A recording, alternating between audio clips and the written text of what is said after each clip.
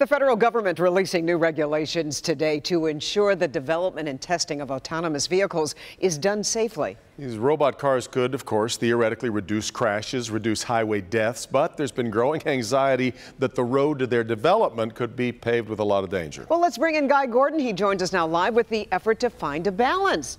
Guy?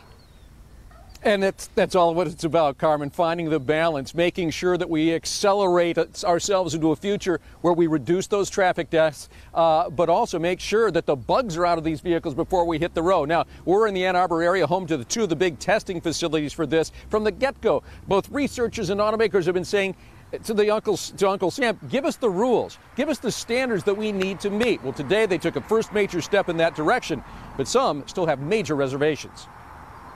And this is why a private citizen dies while beta testing the Tesla autopilot system. The new guidance seeks to ensure bugs are discovered before these vehicles hit the road. The new guidance sets a 15-point safety assessment system with automakers providing information on validation and testing, technical specs, and methods to prevent hacking. It proposes mandatory certification from NHTSA before automakers can introduce driverless vehicles. It is a first of its kind, taking us from the horseless carriage to the driverless car. NHTSA will also immediately assess vehicles available now with semi-autonomous features like this Mercedes. There's some really good news in here for industry. NHTSA might provide some exemptions from existing standards. We're not all that confident. While encouraged, many safety advocates worry about federal oversight. Concerned average motorists will be, quote, human guinea pigs if automakers fail to voluntarily share information with Uncle Sam. The manufacturers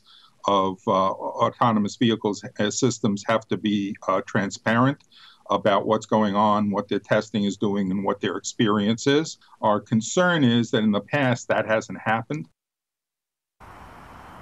And Consumer Reports went even further today, saying this is all bark, no bite, that we don't need guidelines, we need strict standards. But supporters of this process say this is the beginning of the process, that the rulemaking will come along with the stricter standards once they begin to write these things. They also were very encouraged by the fact that there is a lot of collaboration built in to this system as well, and that's good for places like the University of Michigan that is very deeply into the research for the autonomous future. From Ann Arbor, I'm Guy Gordon, Local 4. Back to you.